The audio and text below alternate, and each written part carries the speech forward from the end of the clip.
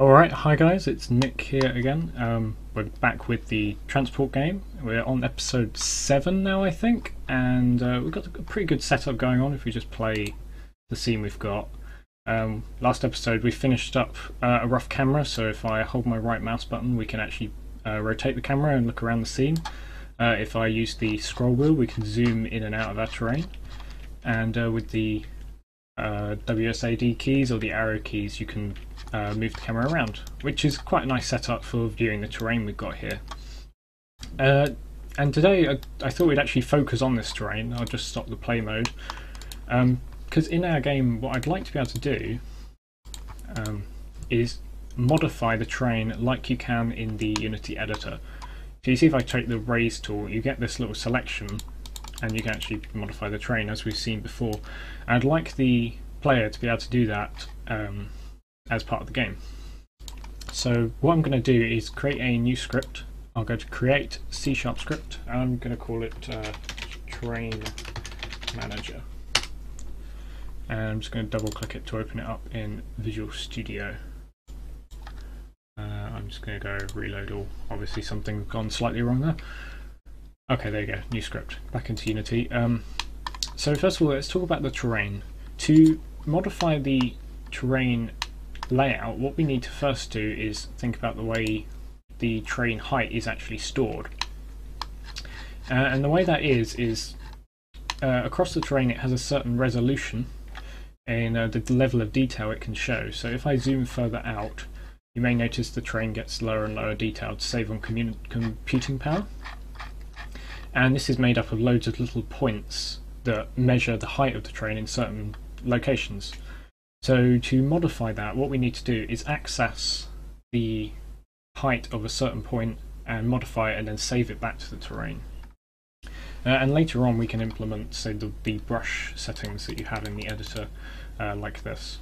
I'm just going to undo that actually because I like my terrain as it was. Okay, so to start with we're going to need some global variables. First of all we need a terrain. I'm just going to call this main terrain. We'll set that. Actually I need to make that public so we can set that in the inspector.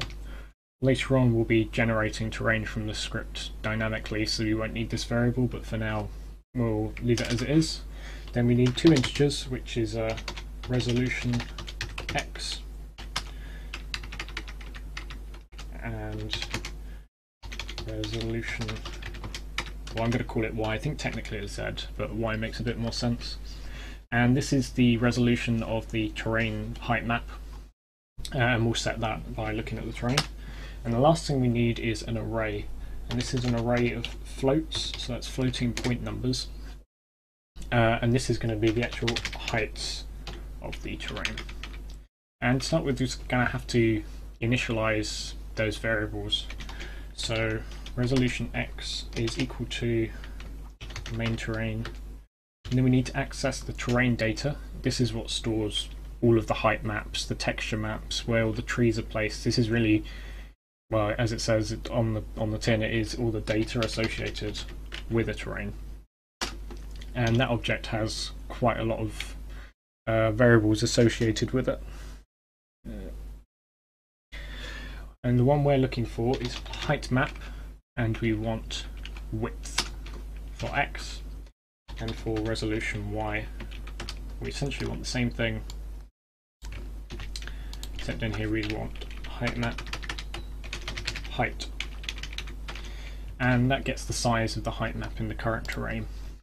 And the last thing we need to get is the initial heights of the terrain at the start of the play. So height is equal to main terrain dot terrain data, except this time we're going to want to use a function called get heights, like this. And this actually takes four variables in the case we're going to use. So the x base and the y base, these are the first two, these are offsets. So if you think about the terrain as a giant square, you may want to edit and modify certain heights in a certain area. In this case we want to get all of it, so the offset is going to be 0 by 0, and the width and height is the resolutions that we've just got in the code above, so resolution x and resolution y. and this code should fill in that height variable to start with. Now we want to basically do two things when we're modifying terrain to start with. One is make it taller and one is make it shorter. So I'm just going to add two functions, so void raise terrain, and for now I'm just going to give this, say, a vector 3 of position, and this will be the position you want to raise the terrain at, and an int of the amount we want to raise it by. And I will add the lower terrain, but that is essentially going to be the same method, except when you're modifying the height you'll be subtracting rather than adding.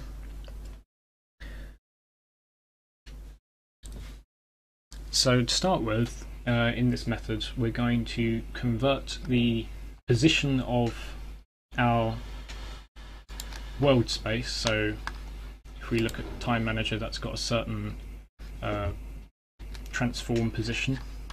I'll bring up the gizmo here, and we need to convert that to something relative to the terrain. So I'll just create a variable int terrain position x, and we need to do a bit of maths to convert our point in real space to terrain space. So we need to take the position dot x, and then we need to divide it by the size of the terrain. So if we get main terrain dot terrain data dot size, we want size dot x, and then we want to multiply it by the resolution of the terrain, so we get which sort of sample we're actually looking at. So this is the position of the point on the terrain, and then this will convert it to a sample that we can use. So we multiply it by resolution x. And the last thing is we need this to be an integer, so I'm going to add a cast at the beginning to integer. Shouldn't get any errors. Okay, and then I'm going to do almost the exact same thing, but for the y variable. So terrain pos y is equal to position dot z, because remember in world space y is the up down position. If you look at the gizmo here, you can see y is up down, and we're looking at x and z here.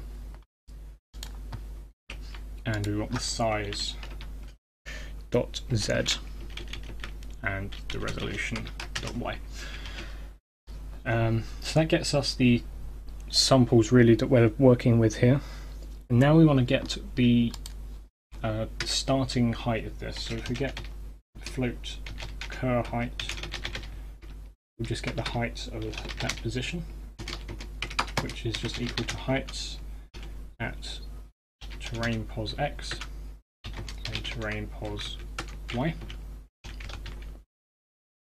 And then we want to modify that, so we can do something as simply as cur height plus equals, so that means cur height is equal to cur height plus a certain amount. This is just the shortcut operator, plus equals, and we're going to put amount here. So now we've made our modification, but this is only local to the script. Cur height belongs to us. It's a local variable, but we want to save this back to the terrain so it makes a modification in real time. So the last thing we need to do is resave it into the heights variable. So we want to say heights at terrain pos x, terrain pos y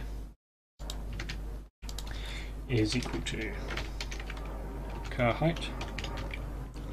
And now we could just use main terrain.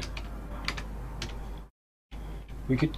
I'll show you this way first, but then we're going to make a modification in a moment that will make it slightly more efficient. So main terrain data, and then we want to set heights. Again, the offset is going to be 0, 0, and then this height is going to be our cached heights variable, and this will update the terrain. The last thing we need to know is we need to call this raise terrain. So I'm just going to add a really simple thing. So in update we'll do if input So input dot get mouse button. We'll do the left mouse button. Then we need to do a raycast, so this will convert the mouse into a 3D point. So we need to get some data for that, so we'll do raycast hit. As a variable, this will store the data of our raycast. And then we also need to get the position of the raycast, so we'll get a ray variable is equal to camera dot main dot screen point to ray. So this will convert a position on the screen, that is the mouse pointer, into a position in the real world. So I just want to get input dot mouse position, and then we want to run the raycast. So we'll do an if block, if physics dot raycast, and then we'll just put in the basic things, so ray and then out hit, and this means that it's going to output the data into the hit variable. That's what this out keywords means. So if we hit something when we're doing this raycast, then we're going to raise the terrain at that point. We'll call raise terrain at hit dot point, and the amount that's due, just 1 for now. Okay, so this is a very, very simple terrain modification. We're going to snazz this up a lot later to make it more usable, but I'm going to give it a go. To start with, I'm going to go game object create empty to create a container object for this script. I'm going to call it terrain manager. I have a space there so it's consistent with the time manager script. The only thing we need to do here is just set our main terrain, so I'm going to drag our terrain that we created onto that variable. So let's give this a go and see if we can actually get anything to work here. So I should be able to click. Okay, so you can see we've actually modified the terrain by a lot, but it's in the wrong position. I clicked over here, but it's modified it over here, and that seems to be a recurring problem. Okay, some of them seem to be correct, but not all of them. In fact, I think it's this Z problem, this Z. Okay, so I think the issue we have here is to do with the axes, and I was just having a quick look on the documents on the Unity website, and if you in the heights documentation, it actually tells you that it's indexed as Y first and then X. So to fix that problem, I think all we have to do is swap the variables, the X and Y in our heights variable, and it should be modifying where we click. Just wait for that to compile. This is a pretty messy terrain, but we'll sort that in a minute. Yeah. So now, as you see, it is correctly modifying the terrain where I click it. Okay, so I think that's just about what we've got time for this time. Next time we're going to do some modifications to the script to make it a bit more, well, better looking to start with, and also more efficient. But anyway, for now, thanks for watching. My name is Nick Pearson, and I'll see you in the next video.